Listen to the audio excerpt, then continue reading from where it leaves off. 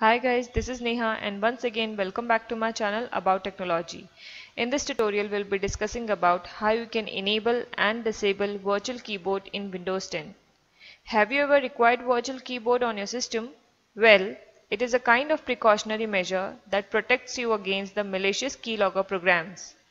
You can make use of this virtual keyboard while you are entering the banking passwords. Well, to use this virtual keyboard you don't need to have touchscreen as you can operate it using the mouse. We'll be discussing 4 methods to enable virtual keyboard on your screen. First, using ease of access keyboard setting. Second, using run app. Third, using command prompt. Fourth, using on-screen keyboard app. So let us start with method 1.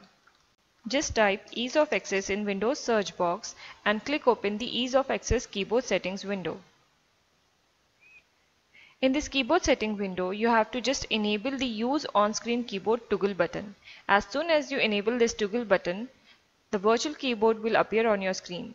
You can adjust the location of this virtual keyboard according to your convenience.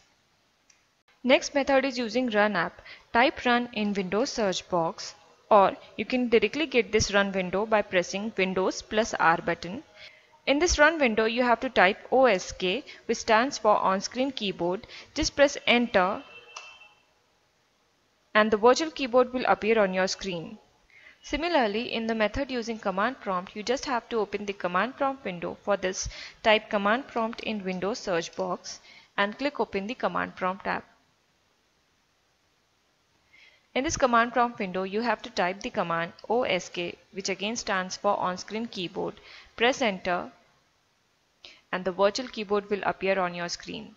Now the last method, that is using on-screen keyboard app, just type on-screen keyboard in Windows search box and click open the on-screen keyboard app. The virtual keyboard will appear on your screen. Till now we have seen how you can enable the virtual keyboard on your screen. But what about disabling? To disable the virtual keyboard, just close this on-screen keyboard app and the virtual keyboard will be disabled. So that's all friends. For more description and explanatory screenshot, please refer our official website keyhow.com. I had given URL for the same in the description below. Please like and share this video with your friends and family and don't forget to subscribe our YouTube channel about technology. Keep checking the channel for further updates and put your comment and queries in the section below.